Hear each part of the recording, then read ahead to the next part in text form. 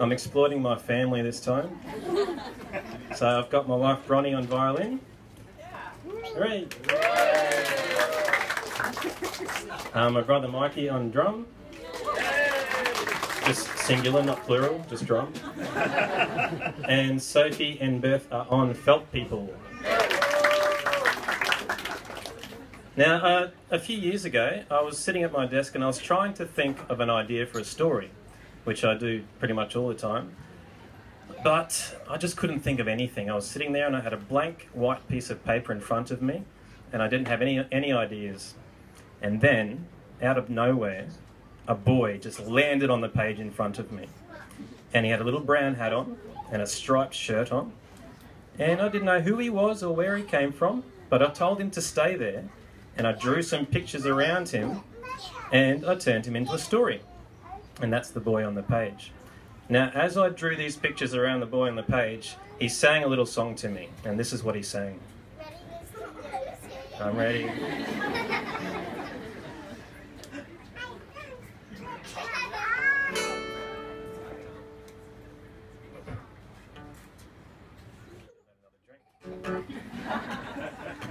I've landed on this page and there's no one else around. From where I fell, I'm afraid I cannot tell. I don't know my name or age. I am the boy on the page. But there's comfort to be found in these animals that now surround.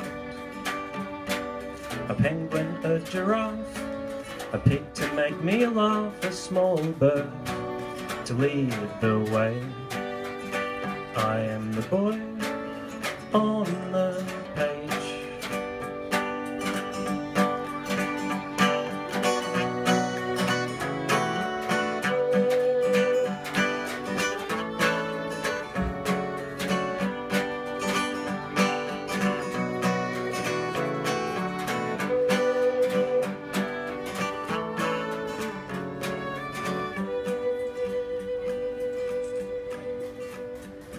One question then appears: why am I here?